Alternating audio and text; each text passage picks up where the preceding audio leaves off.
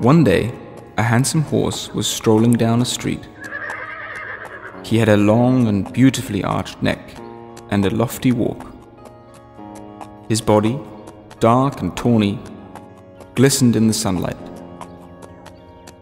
Even the ground tinkled merrily at the sound of his hoofs as he crossed the cobblestone street.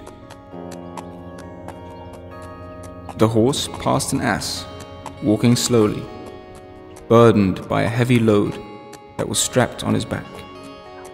Impatient to move faster, he said to the ass in a haughty voice, "Move on one side, you slow ass. Can't you see that I want to pass?" The tired ass looked meekly at the horse.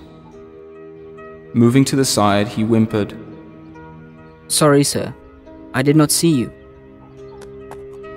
Once the horse had passed, the ass thought to himself, How unfair life is. The horse, with his beautiful mane, gets to strut on the street like a king. I, on the other hand, am a beast of burden. I struggle every day, carrying heavy sacks on my back.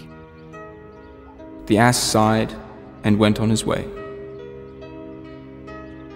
Not long after, the horse and the ass crossed paths again. But this time, the circumstances were starkly different. The horse that had once stood proud and arrogant had been ravaged by war. His master had been killed, and the poor horse himself was now half blind and limping badly. He had barely eaten and was all skin and bones. The ass, though tired with the weight of the burden on his back, looked sadly at the horse. He thanked his stars and said, I may be the beast of burden, but I am fit and alive, and have food to eat.